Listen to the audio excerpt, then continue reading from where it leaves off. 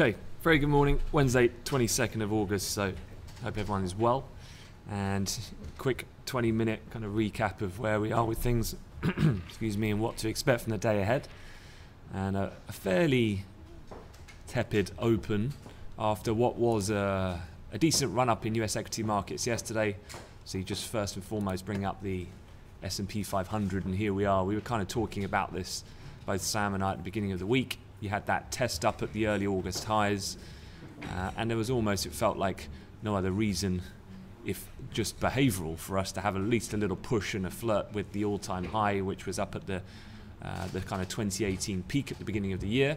Got very close to that before then just pulling back down, and we're going to have a look at, there's been obviously some quite headline far-reaching news flow, if you can believe it, about Donald Trump. All kinds of things materializing in reference to his pre-campaign behavior and some of the investigations that have been ongoing going back to 2016, so we'll have a look at that in a second. But otherwise, the move on the pullback on the equity space, probably more a bit of a byproduct of just some of the steam running out as we got up to those elevated levels, in combination maybe with some of these Trump headlines. But elsewhere in the currency market, the dollar is pretty flat overall, but it's just, if anything, consolidating after a pretty aggressive pullback more recently. And consequently, both pairs are holding on to some of the gains that were seen late yesterday afternoon. So there was a degree of bit of dollar weakness last night. This would have been kind of during the late part of US trading hours. And overnight in Asia, we've just kind of gone sideways ever since. But cables managed to reclaim the 129 handle. So just having a look on the daily chart, what was quite interesting here was, again, we were looking at this trend line from, well, this is kind of a multi-month going back to the end of May. This was when we were looking at the continuation or the persistent kind of decreasing of economic output of the UK in various different economic measures. At that point, the pound was weakening, and then we had the no deal comment from Liam Fox, the Trade Secretary. That, with the technical breach, resulted in quite a decent move lower. And then we've bounced, and what was quite interesting is we were hesitating back on the retest at that level. And then subsequently, with some of the extension of dollar weakness last night, we managed to break a decent move above there. Now, these lines actually on the chart aren't fresh ones I've put on. They're ones we've had on all week. And quite interestingly then, that previous point of support before the eventual break seen back on the 6th, 7th of August was the exact point of resistance on that rebound we've seen in the kind of overnight trade. Elsewhere then, with some of the dollar movement, the euro's also, as I said, been on the ascent, and just confirming some of the price movement of late. You know, obviously this was such a key level we were looking at again back at the beginning of the week. And then we broke yesterday, and you can see how influential that level was as a point of resistance, having played its part through the month of August. The eventual break of that saw quite a wicked move higher, and we can see after we've broken the futures 1564.5, we shot all the way through 116 in pretty quick fashion. Had pulled off a little bit. It was probably a lot of the short-term, fast money moves, just booking profit on the spike, coming out of some of that position, but inevitably euro-dollar still remaining fairly elevated and above pivot should probably be a line of support going forward for the session ahead. Elsewhere, oil is seen a little higher this morning. We're up about 43 cents above the pivot level. Yesterday's high coming in, this was around, well, we saw a bit of a push higher through the traditional kind of pickup in volume on the old pit opening times around 2 o'clock our time. It moved up to around 66.50, so trading about 20 cents shy of that at the moment, so certainly above the Asia Pac session, and so that would be an obvious target on the upside. Just highlighting as well the 9:30 price action that we had from yesterday evening, of course. So this was the release of the API crude oil inventory numbers. So just having a quick look at the numbers. So you're fully armed, and we'll go over this closer towards the afternoon's release of the DOEs. But API, we had a drawdown last night of 5.17 million. So quite a substantially larger drawdown than the expectations of 2 million. Cushing was a build of 195,000, but markets were expecting a bigger build. Gasoline was a draw larger than expected. Distillates was a build of 1.8 million. So on the balance here, bullish data, and consequently, as you saw on the crude oil chart, prices moved higher in response to that. Sideline, you often see this actually with the way that the oil market tends to respond to the inventory numbers. If they are outlying enough that the market moves, Asia very little appetite to really trade oil overnight in general or react to the information at hand. But what you do tend to see, if the numbers are, as I said, outlying enough, is not only a move at 9:30, but when the early birds come in, if you like, at the part of the UK European entrance, you do sometimes get a secondary kind of phased move as they kind of interpret the information that came out last night. So possibly just edging up. If we get an extension of dollar weakness, then certainly you might just grind up towards yesterday's high, but obviously everyone's going to be waiting for this afternoon for the DOEs. On that point, I did want to quickly look at this as a slightly longer time frame. So this is looking at 60-minute candlesticks. And the two rectangles I've got here marked up are the price movements on the last two DOE releases. And as you can see, some of the largest price action has come on the day of those releases. And what was very interesting was, I think last week was one of the rare occasions when you get a multi-variable release that all points in a fairly unilateral direction. By that I mean it being a bearish report, and consequently does make life a little easier when trying to pick through the noise and to be able to trade that type of event. The thing that was interesting about the week prior to that, which actually was an even bigger fall, was that the actual decline in oil prices occurred roughly about 52 minutes after the real numbers came out. So it really took a bit of time for it to bake in, which for the newer traders certainly was a good lesson of, I guess, not having a fear of missing out, because the move didn't really materialize until really an hour later, and the move actually continued for several hours thereafter. Now, what we've had, obviously, as just discussed, is the opposite last night. Just to put things in a little bit of a perspective, bullish data and the price moved up. So we're looking at that little rectangle there on the far right-hand side, so to have a look at where we are and where we have been. So obviously yesterday's high comes in just above here, and then above here you're probably looking up at around the another area of interest, 66.76 in the futures. Kind of got these points here, previous price action, and then the 67 handle, of which just above is the R2, which encapsulates some of the previous highs going back to the kind of 9th, 10th of August, and then the prevailing high thereafter on the 14th printed up at 67.72. So a couple of things to just keep an eye on. We'll obviously go through this a lot more to the time of the release. All right, let's have a look at the news. There's obviously one big headline that all the media agencies are talking about this morning.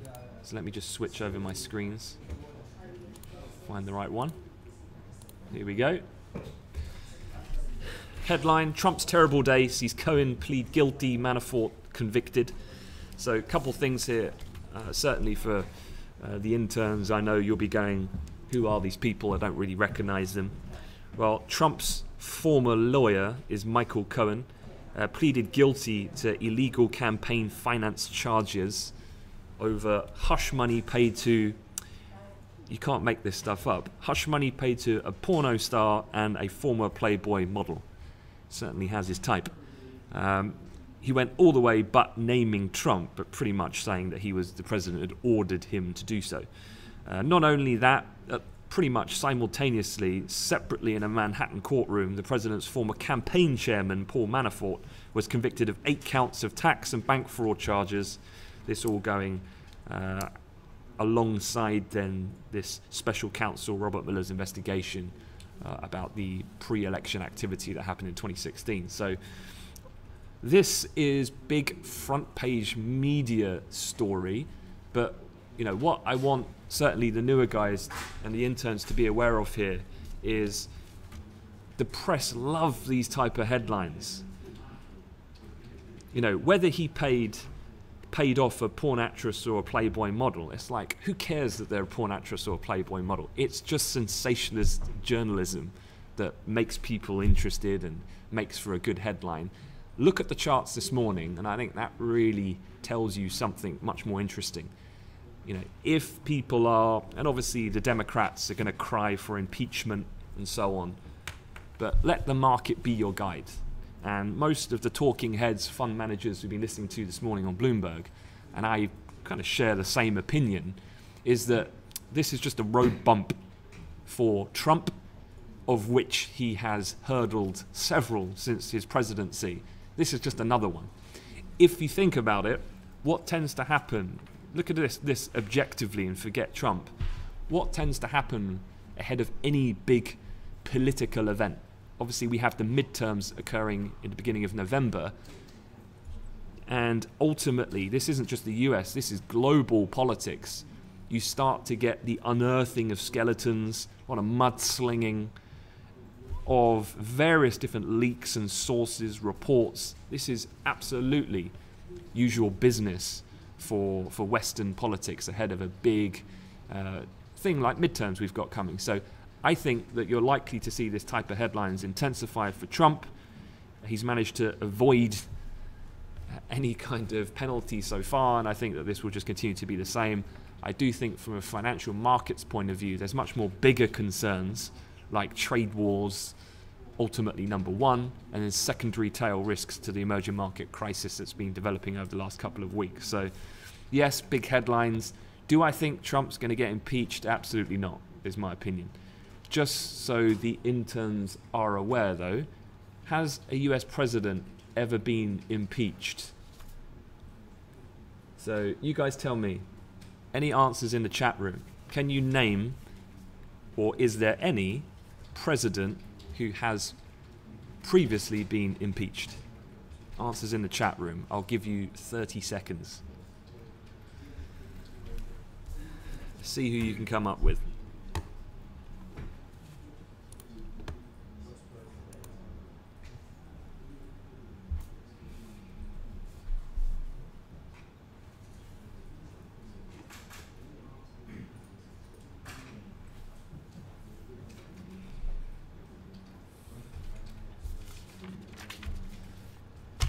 Okay, just while I'm waiting for some of the answers to come in, one of the other key things we're going to look at today is going to be the FOMC minutes. So once I review, let's see some of your answers come in, and then I'll have a look at some thoughts for the minutes for later. But just currency pairs, a little bit of a pullback here for the dollar, i.e. coming off its depressed levels from yesterday. So subsequently, both those major pairs just coming under a little bit of pressure in cable and euro as we speak. Okay, so a couple of people have put in some questions. Okay, Fabian, good. Nixon resigned before he could be impeached is correct. Bill Clinton was impeached, absolutely. If you remember the Monica Lewinsky scandal, I did not have sexual relations with that woman, where he obviously did. So one of the key things though here, and let me just talk you through something, as this was something when Trump first became president was a big talking point. A lot of people thought there's no way he'll last as the president and he'll be impeached, and lots of Democratic Party members were pushing for this to take place with all the scandals that started to unfold. But what is an impeachment? So just a quick snapshot, 30 seconds. Impeachment is a process by which standing US official is formally charged, but they've got to be charged under different categories: treason, bribery, high crimes, or misdemeanors, which bring into question basically the US and its constitution. Now, how does it work? The process begins with US Congress voting to impeach, which they may be encouraged to do so by regular voters. So it's not just the politicians. It needs to be a public sentiment for this to happen, of which on balance you probably say there isn't that in America at this present point regarding Trump.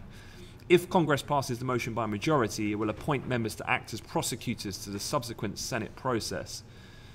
Now, does impeachment remove a president from office? Only if found guilty by 2/3 majority of the Senate.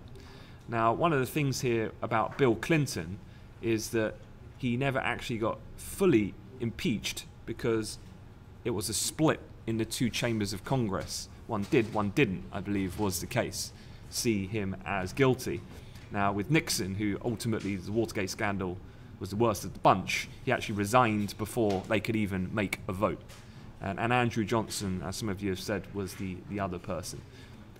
So this process particularly difficult, of course, because for Donald Trump to be impeached, he needs the Senate and he needs Congress. Don't forget, this is completely Republican controlled, to all go against and turn on their own president. So it's seen as highly unlikely at that point.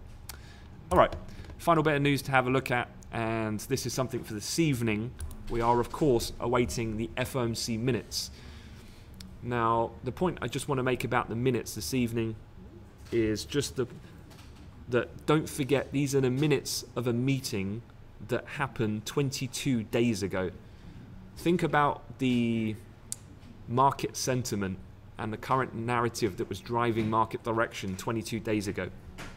Then think about, when did this Turkish situation and emerging market concern erupt? And certainly that latter point fits within this window after the actual policy meeting that took place on the 31st of July, 1st of August. As such then, conditions have changed quite dramatically, I think.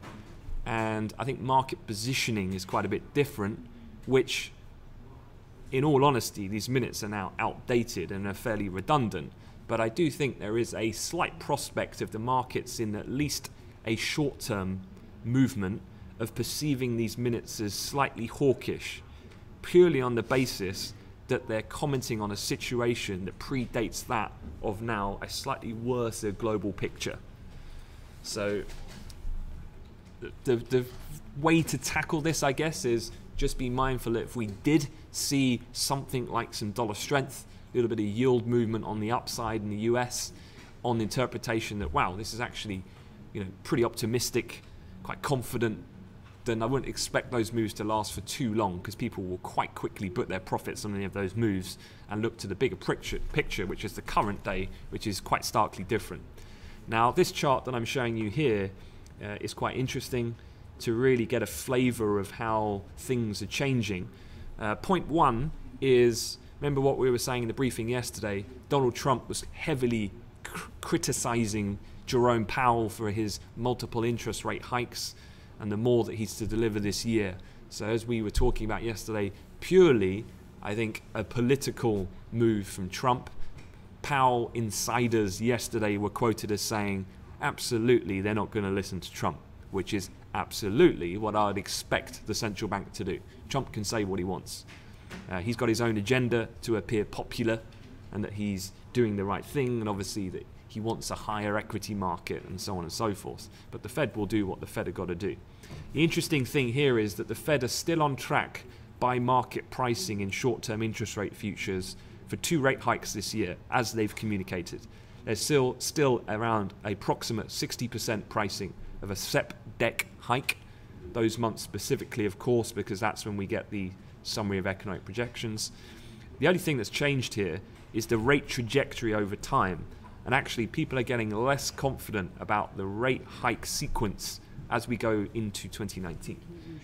So that means then that going into 2019, we've seen a gradual drop-off over the last month in the prospects then of rates continuing to rise thereafter. So again, contingent really, and not so much the minutes, but Fed commentary going forward. What's key is monitoring and tracking of the developments with the China-US trade war, and then also, does this Turkey thing develop into something more meaningful for the global economy to alter the Fed's kind of thinking.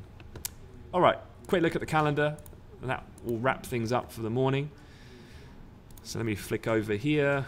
This morning is particularly quiet in terms of scheduled data, at least, not until we get into the afternoon. Any FX traders looking at the loonie, CAD currency does and is particularly responsive to economic data, retail sales, CPI, GDP. That is coming out at 1:30. There's no major US 1:30 data. Not until later. You get existing home sales, but this is largely going to be non-market moving, as is typical in this present context of US data for the housing market. But what always is market moving is going to be the DOE all inventories, regular time 3:30, so we'll do a more thorough debrief of that closer to the time. Minutes, of course, from the Fed, not until 7 p.m. I'm not expecting, in summary, then the minutes to be a game changer. I think we've moved on from where we were 3 weeks ago. So any move that does occur, if it occurs, I think would be particularly short-lived. And then elsewhere, the other key thing to just be aware of is that US-China trade talks in Washington are happening. And for me, this is a big deal, but think about Donald Trump and think about the type of media assault he is under when he wakes up this morning following the news that's happened with Cohn and Manafort. I would think, knowing what Trump's behavior is like, he's going to be more concerned about tweeting on these issues about a witch hunt and so on and so forth. But the bigger thing is, does he comment explicitly on anything? Is he aggressive going into the trade talks with China? That would be more of a concern for me and for markets, I believe. All right, going to leave it at that. Let you guys get on. I'm sure Sam will share some charts of any decent technical setups that he's seen this morning. But any questions, just let us know. Otherwise, have a good day. Thanks, guys.